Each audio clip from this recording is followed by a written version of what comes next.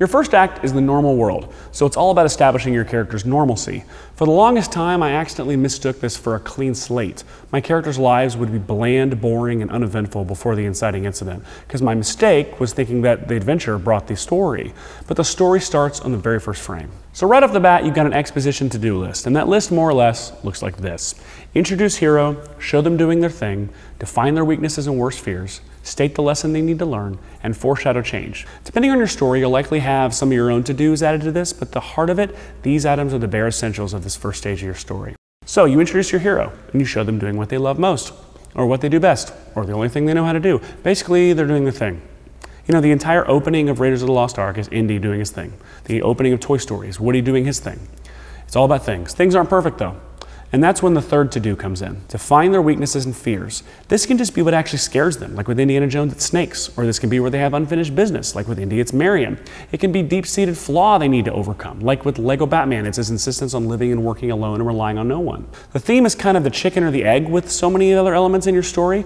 Theme needs to feel extracted organically from your story, and once you find it, it can be a great North Star for all your decisions going forward.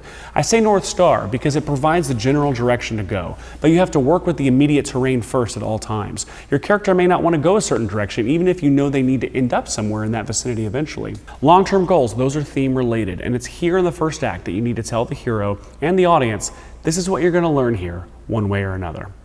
Lastly, you have to foreshadow change because it's coming. And sometimes this is done gradually, like in Die Hard, where we keep checking in with and slowly revealing Han's team breaking into the building. Other times it's done in one big burst right at the top of the movie, like the opening of Star Wars or Jurassic Park. You're foreshadowing the antagonistic forces so they're an imminent threat constantly looming in the background of the first act. The thing is, to-do lists don't make for interesting stories. So how do you make a first act that doesn't just feel like you're waiting around for the adventure to show up or just knocking out items on the to-do list? One way I like is to treat this section of the movie like a short film within the film. I figure out what little mini story I'm telling that will take the hero through each of these checkpoints.